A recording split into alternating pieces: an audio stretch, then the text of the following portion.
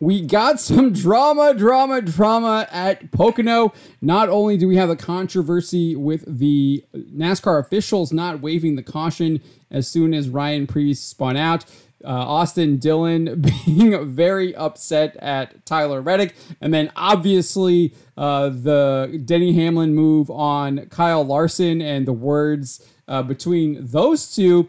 But we also had Ryan Preece and Corey LaJoie, and we now have an explanation as to why Ryan Preece indeed did spin out at the end of the race. And it looks like Corey LaJoie just took him out. But before we get to that, I want to show you this. This is over on the NASCAR YouTube channel. Ryan Preece got out of his car and decided to stick his head inside Corey LaJoie and give him a piece of his mind.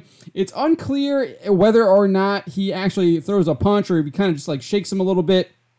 But he definitely cursed him out and had some choice words for Corey LaJoie. So you can see Preece's head is kind of right there, popping out of his car. We're looking, I think, from Corey LaJoie's in-car camera. So let's take a look at this here. You can see Preece is mad. He's running to the car.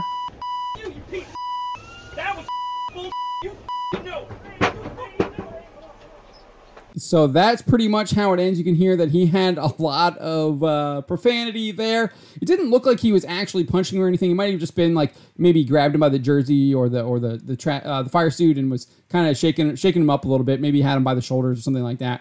I didn't really see any punches. Maybe it could have been maybe like a hockey style punch where you grab the guy's jersey and you're kind of jabbing him in the chin as you got the piece of his jersey. Or you're like going like this, like that, right? But it looked like he might have just been shaking him up. But let's look at why Preece was so upset. And I think he has a reason for being upset, given the fact that I think Corey LaJoie clearly took him out at the end of the race and basically ended Preece's day, put him at the rear of the field.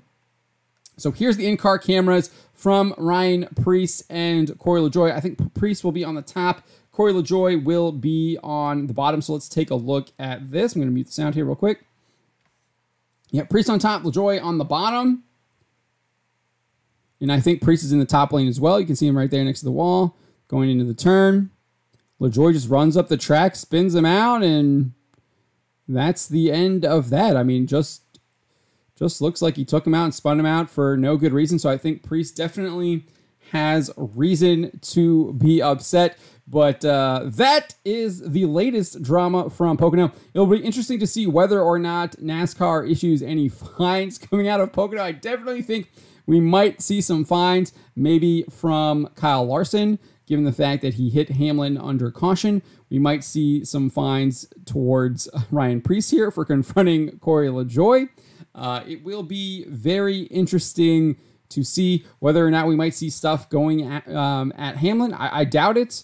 Or even LaJoie, or maybe we see something with Austin Dillon for his helmet toss at Tyler Reddick. NASCAR has been trying to basically keep a lot of those shenanigans from not happening, and has been very heavy-handed on the discipline. So we'll see what happens and what they do following this crazy, wild race at Pocono where tempers were definitely flared.